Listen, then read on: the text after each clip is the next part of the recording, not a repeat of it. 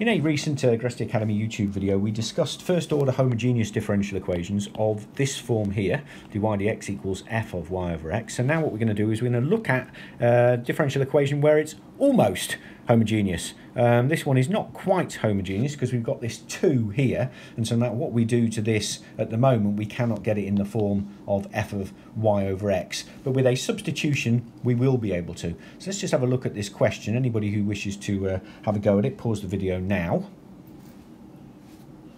Okay, so this is from the JEE Main July 2022 shift 2. We have the differential equation.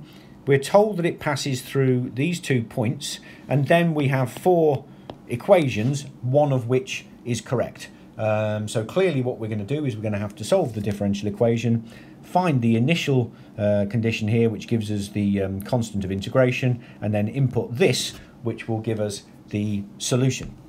Okay, so let's go. Now the first thing we want to do is we want to do the substitution x equals x minus 1 and y equals y minus 1 into here, and that will give us dy dx equals, well, x add y minus 2 is the same as x minus 1 add y minus 1, which is big X add big Y, over x minus y is the same as x minus 1 minus y minus 1, which is x minus y, and we can then divide by big X, which gives us dy dx, and then dividing top and bottom gives us 1 add big Y over x divided by 1 minus big Y over big X, which is in the correct form, and so now we can begin to motor.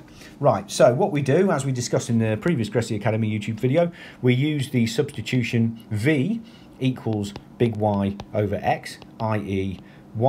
big Y equals vx, and from that, again, we discussed this in the previous GRE Academy video, dy dx equals v add x dv dx, and if that doesn't mean anything, please go and watch the video, which is linked to in the description to this video. Now what we do is we take this and we take this and we plug it in to here, which gives us v plus x dv dx, v plus x dv dx equals 1 plus v over 1 minus v. All I'm doing there is just plugging this and this into this. Now this one here, we can now separate the variables and solve. So we have x dv dx equals 1 add v over 1 minus v, which equals 1 add v minus v add v squared over 1 minus v, which equals 1 add v squared over 1 minus v. Okay, so now what we have is we have this differential equation here, so we can go, sorry, not that one, this one. We have this one here, so therefore all we need to do now is separate the variables, so we have 1 minus v over 1 plus v squared dv equals dx over x. Now, and then we can integrate both sides. Now looking at this and looking at the 4 solutions, all of them have tan to the minus 1, which is a very big clue that we're going to have to use an integration which comes to tan to the minus 1, and indeed we do. So we need to split this one into the integral of 1 over 1 add v squared dv minus the integral of v over 1 add v squared dv equals the integral of dx over x. Now this one we'll deal with in a second. This one, clearly that is going to be the differential of that, so we just need to put a 2 there and a half there. This one here, 1 over 1 add v squared, the integral, well, it is tan to the minus 1, and they have given us this clue. So, you know, if you didn't know that, you could probably have guessed it. So that is tan to the minus 1 of v minus a half log 1 add v squared, that's just basically the integral of that one, equals log of x add a constant of integration. Right, now we are going to use the initial conditions here, the point 2, 1. Now we don't actually need to change this equation back to big X or little x or whatever. What we can do is we can try and draw ourselves a little table here. So we'll draw ourselves a table here. So here's the initial conditions. We had x, y, big X, big Y, and V. So the initial conditions, what were they, sorry? 2, 1, so it passed through point 2, 1. So X was 2, Y was 1. Well, big X is little x minus 1, so that's 1. Big Y is little y minus 1, so that's 0.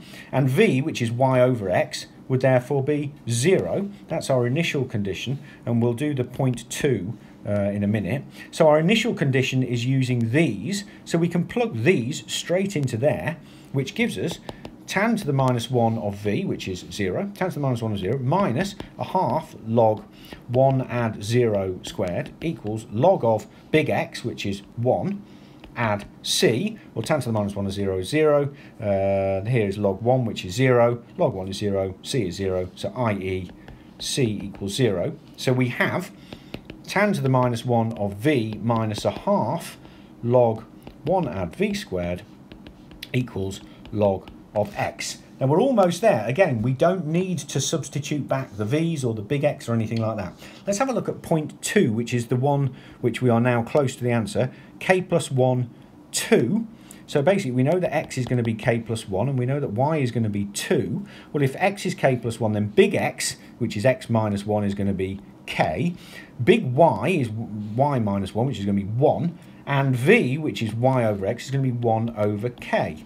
So all we need to do now is substitute these values into there, and we basically have our solution. So tan to the minus 1 of V, which is 1 over K, minus a half log 1 add, well, V squared is 1 over K squared, equals log of, well, X is big K, and all we need to do now is get this into the form of one of the answers, and all of the answers here have got 2 in front of the tan, so let's multiply everything by 2, so that'll be 2 minus that, add 2 that, so basically here we have 2 tan to the minus 1 of 1 over K equals 2 log K add log of 1 add 1 over K squared, i.e. 2 tan to the minus 1 of 1 over K, 10 to the minus 1 of 1 over K, equals log of K squared add log of 1 add 1 over K squared, which equals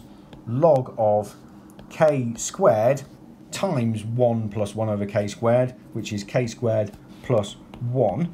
And there we have 2 tan to the minus 1 and 1 over K equals log of K squared plus 1. And hopefully that is one of the options there. A. 2 tan to the minus 1, 1 over K is log to the base E is the same thing as log ln of K squared plus 1. That is what I got, wasn't it? Log of K squared plus 1, yeah. And so we know the answer is A. Right, now, for anybody still watching this, I've got a little bit of a treat for you, because in actual fact, let's just draw this in a different pen. Somebody not knowing anything about maths at all could probably have guessed that A is the right answer. So let's just have a quick look. We've got 4 options for what the right answer is, right? Let's imagine you know nothing about maths whatsoever. 3 of those options have a 2 in front of the tan, so you can be pretty confident that there should be a 2. So that gets rid of that one. Now let's have a look. 3 of these options here are 1 over K, and one of them is 1 over K plus 1. So you can pretty much get rid of that one, which only leaves us with A or D. Now, the only one, this is K squared plus 1, this is K squared plus 1, this is, well, K squared plus something, but all of those 3 do not have a denominator, and this one does. And so therefore you can probably get rid of that one. So basically, even knowing nothing about maths whatsoever, I'm not saying I recommend this at all, it's just a little bit of fun and a bit of a treat. I would have guessed that one as being the right answer just from this basically elimination of the others by looking at the 4 answers, even not knowing anything about maths. You never know, that might just be the mark that that gets you into whatever university you want to go to. Okay, I hope you enjoyed this. Please like the video if you did, and subscribe to the GRE Academy YouTube channel.